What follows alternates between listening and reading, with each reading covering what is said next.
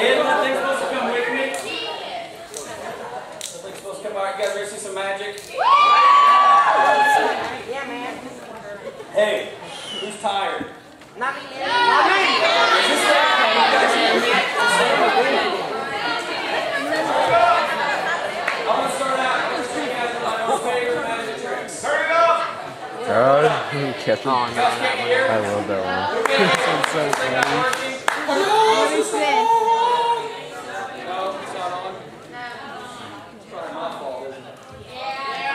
No, it's on here. Can you hear me now? Can you hear me now? Can you hear me now?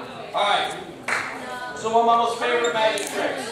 Alright, you guys can do this at home. Alright? The very first magic trick I ever learned.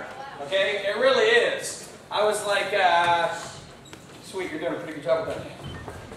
The light, that's kind of cool. I was like 8 years old, and this magician came to a birthday party that I had, and it really like scared me and fascinated me at the same time.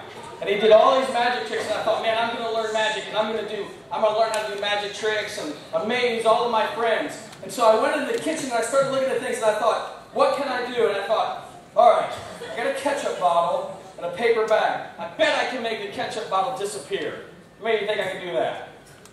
All right. Yeah, you don't really think I can. All right. Now watch. I take the ketchup bottle. I place it in the paper bag. I wave my hand over top of it.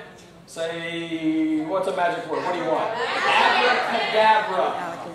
Sweet. It's gone.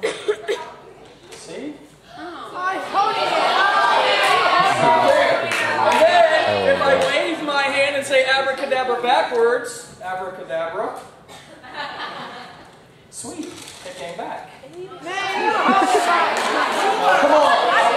Watch. I know it's do it. It's midnight, okay? And you guys aren't, you gotta pay attention, alright? Well, watch. The bottle's here, you see it go in, right? Bottle's in. Abracadabra. Alakazam.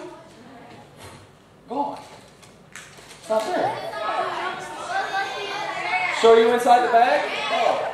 Well, I gotta make it come back.